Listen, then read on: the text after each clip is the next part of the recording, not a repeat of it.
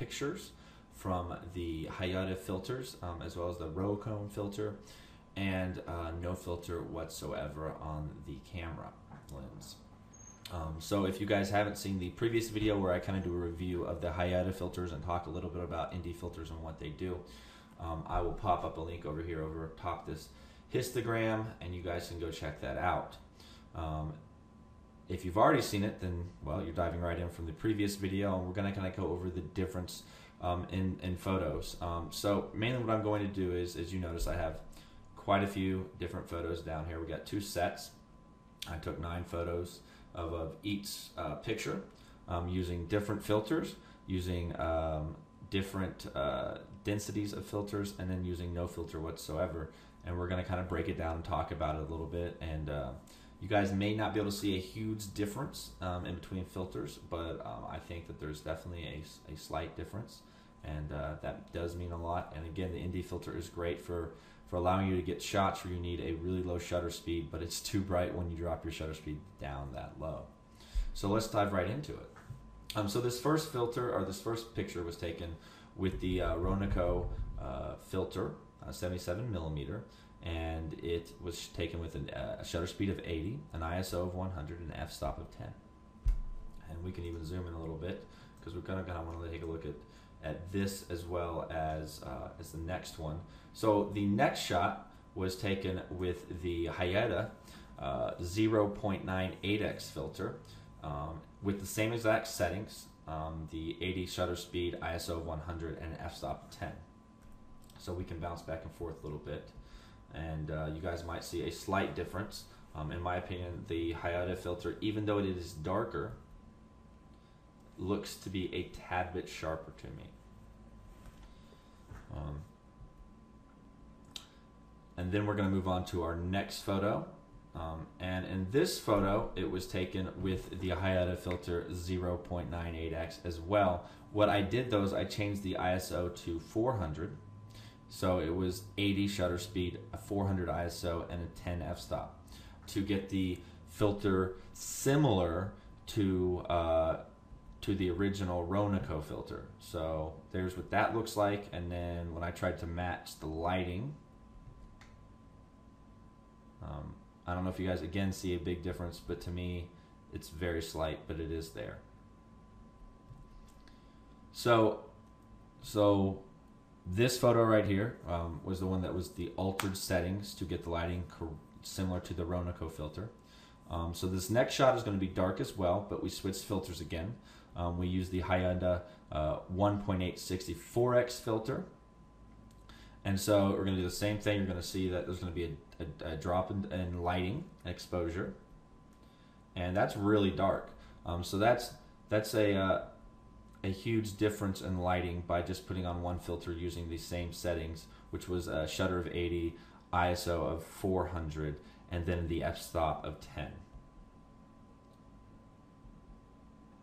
So now what we're going to do is we're going to go on over to the next photo, using again the same filter, the 1.864x ND filter, and we had to change some settings to get the lighting similar. So what we had to do is we had to drop our shutter speed from 80 to 25. We kept our ISO the same at 400, and then we had to drop our f-stop from 10 to 3.5 to match up with, to get a similar lighting. It's still a little bit brighter on this shot, to get a similar lighting as the 8x 0.9 ND filter. Then we can go all the way back to the Rokinon. And what I'm going to do is I'm going to go on and take out these darker pictures here that we've already looked at, because there's not much information we can really get out of them. And now this way we can see what the 3 different filters look like, and we're going to go through, and we'll start with the Rokinon and we'll work our way up. Again, this photo was taken at an 80, 100, and 10. So 80 shutter, 100 ISO, 10 f-stop. This shot was taking a 25 shutter, a 400 ISO, and a 80 shutter, 400 ISO, and a 10 f-stop. And then we'll go on over to the last one, which is the 1.864x ND filter by Haida, and it was done at 25 shutter, ISO 400, and an f-stop of 3.5.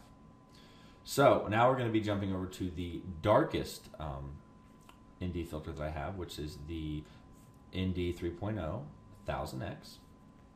And it's going to get really dark on this shot. Well, not really dark, but it's going to be darker, as you can see. Again, now that you guys have seen that, what I'm going to do is I'm going to go and remove it, and we're going to jump over to the one with the 1000X ND 3.0 filter, Haida. And as you guys can see, it's the colors are pretty similar.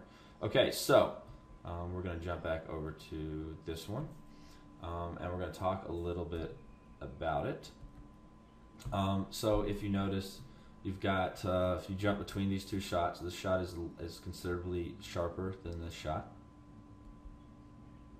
And I'm going to explain why we have a difference in sharpness once we went to the 3.0 ND filter. So this shot was taken with a shutter speed of 8, an ISO of 800, and an f-stop of 3.5. It was not a very bright day out that day, so we really weren't able to really keep our shutter speed higher and our ISO lower. So what happens here is, well, we start out at a shutter of 100, and we're all the way up to a shutter of 800 now. So that's going to cause more noise. As well, we have taken our shutter speed that was at 80, and we dropped our shutter speed down to 8. So therefore, the tripod needs to be even steadier to capture that shot. Which again, it looks to me like this shot is a tad bit. I might have hit the tripod or I knocked it, but I was using a shutter release, so something could have happened that caused it to blur a little bit. This shot does look a tiny bit blurry, but if you notice, the noise is really bad. So if we jump all the way back to the first shot, you're going to notice how much cleaner the noise is right here versus here. As you can probably see, there's definitely a difference in noise at this closeness. But if we go back to the 0.98x, which is going to be this one, you're going to notice the noise really isn't that bad. Jumping from 100 to 400, it's still going to have just as sharp of a shot as the 100 ISO. And this is why I like the Haida filters, is because even at a higher ISO, I just feel like the glass itself is so much better quality than the Rokinon. Again, like I said in my previous movie or video, the review video of the Haida filter set, the one of the things I really kind of harped on was, you're not going to go out and buy really cheap glass for your lens or for your camera body. If you can help it, you want to go on and get the higher end glass, the L lenses or the high Nikon. They're nicer, higher end lenses versus the cheaper glass, because the quality is going to be better. So let's jump all the way down to our fifth picture, our seventh, I should say. And we've actually looked at this, so now we're going to jump all the way down to no filter. And well, we don't want to jump too far here. We'll bring that back up over here with the rest of them. So this was, again, this picture right here. You got the noise. You guys probably noticed it by now. It's the noise, got the 800 ISO. So we switched to a ND filter, or no ND at all. And we have two of them right here. So there's no filter on the lens whatsoever. We're just using the 10 to 22 millimeter lens. And we'll go over each setting, what each setting was. So in this picture, the shutter was at 160, ISO of 100, and an f-stop of 9. In the next picture, we just bring up the shutter from 160 to 250, and the ISO stays at 109 for the f-stop. So mainly you just have a shutter difference, which you're not going to, all you'll really get is a lighting difference. You're not going to get any kind of other differences as far as quality is concerned. Again, this is probably the worst looking shot, but this is also the 1000X 3.0 ND filter that forced me to use a really high ISO that I did not want to. And I'm shooting with the Canon T3i on all these pictures. So yeah, there's definitely a difference. I wish it was a brighter day so I could have shown you what the 1000X can really do and how low I could have gotten my shutter speed, which would have been nice. And we'll probably do that down the line. I'll do some kind of video. So now we're going to jump right into our second set of photos that I took. And And we start out doing the this has no filter on it whatsoever. Then we'll do the Rokinon filters, and then the Haida filters will be after that. And these shots aren't as dark. I tried to mask them up a little bit more, but still want to show you guys a little bit difference.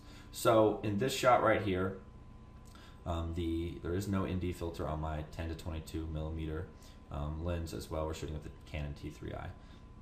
So the shutter's at 250, ISO's at 100, and then the f-stop's at 11 in this shot. So let's see if we can. We'll probably go with something like this. We'll go with a shot like this. Kind of has a nice close shot, so you guys might be, even though this is blurry because I was really shooting back, my depth of field was set closer than further away.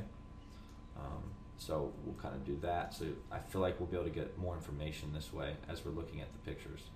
So I kept the settings the same: 250 shutter, 100 ISO, 11 f-stop for the Rokinon filter, and we'll kind of jump back and forth. And I don't know if you guys can really notice it much, but there's definitely more noise in this shot than there is in this shot. Not a lot more, but there's definitely some more noise that I feel like is caused by the Rokinon filter, you know, the cheaper filter. And then the next shot is where I tried to match the lighting, so we'll go on and kill the darker shot here. So this is where I tried to match the lighting, and the settings on that was an 80 shutter speed, a 100 ISO, and 11 f-stop. And there's not a huge difference. There's a little bit of a lighting difference because it wasn't dead on.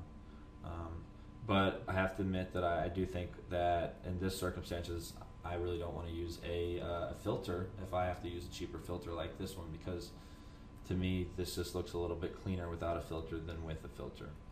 So from there, we jumped right into the 0.98x ND filter by Haida. We kept the same settings for the first shot, which was an 80 shutter, an ISO of 100, and an f-stop of 11. And of course, you're going to see that it's going to be a little bit darker. And there really isn't a lot of difference when it's darker.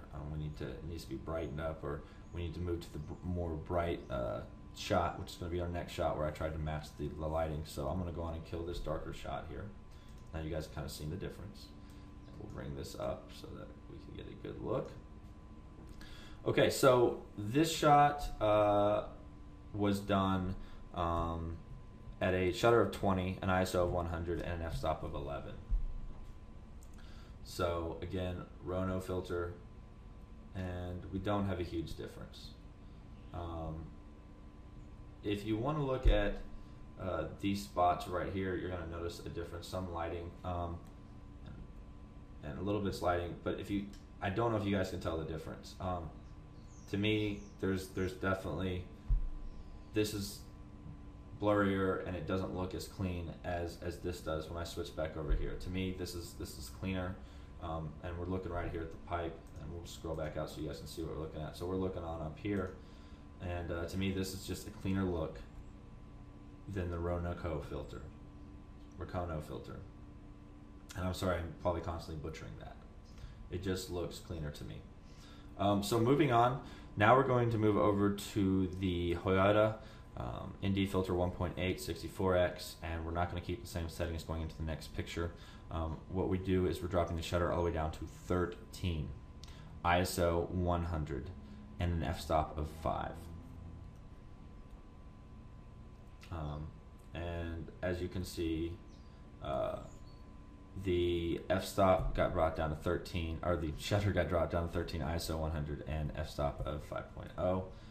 And there is definitely a difference in the look of the shot. If you notice, this is going to be more blurry right here, and that could have been because has nothing to do with the filter, of course. A lower shutter speed, so I could have tapped the tripod when I shouldn't have and caused a little bit of movement. If you notice, there's definitely movement blur right here. It's very seldom, but I definitely did cause that. Where there is no movement blur here as well, we're shooting at a shutter of 20 instead of a shutter of 13, which is going to be different. So we could, if we wanted to still get a good look, we could try to find something like this, see how much movement there is in this shot if we bring it down here, and they're probably, the movement probably is not going to be so bad. So, and you can see the difference in those two shots. So the next shot is going to still be the ND 1.864x Haida filter. It's a shutter of 6, an ISO of 100, and an f-stop of 5. So we drop the shutter down even more, and it's going to be even brighter. And we'll go back up to the spigot here, and we'll see if I was able to keep the shot a little steadier. No. As well, bringing the f-stop down to 5 instead of 11 in the previous shots, you're going to get a larger depth of field. And this is a forward or front depth of field versus a back depth of field. We're going for a forward, not a longer, behind depth of field. So that's also going to change the shot a little bit. And then we jump over to the final two pictures, which are done with the Haida ND 3.0 1000x filter. Both of these next two pictures were done with a shutter of 6 and an f-stop of 5. The difference in these two pictures is going to be ISO. So we're going to look, if you notice, I mean, you guys can probably tell that right now, we are grainy at 800 ISO on the Canon T3i. There's no ifs, ands, or buts about it. There's no getting around it. It's not so bad down here, but it's very apparent right here in this spigot. So we're going to move over, and that brings our down. So our ISO now is 400, still a 5 f-stop and a 6 shutter. And the ISO is a little bit better, but it's not a lot better. And so hopefully that helps you guys kind of understand a little bit about ND filters over these two videos, as well as I don't know if you guys see a huge difference. Professional photographers that are probably watching this do see a slight difference, and I really like the Haida filters. I think they're really good. Like I said, they're a little pricey, but they are the cheapest professional filter that I've come across that you can buy. Now, I've tried all the different filters out there. I've tried a bunch of cheap filters, and I've done some stuff with higher end filters working for people in the past, so I didn't really have a chance to test them out. But again, you want that higher quality glass, and I think Haida does make a good quality product. Again, they're not paying me to say this. This is my personal opinion here. So you guys have a great day. Check us out on Facebook at David D Images, Twitter at Media Unlocked, and of course MediaUnlocked.net, our website. And there'll be all those links down below, as well as a link to Amazon if you guys are interested in purchasing a filter. It does help me. Anytime anything is purchased through my Amazon links, it helps this YouTube channel keep on keeping on. So have a great one, and we'll catch you next time.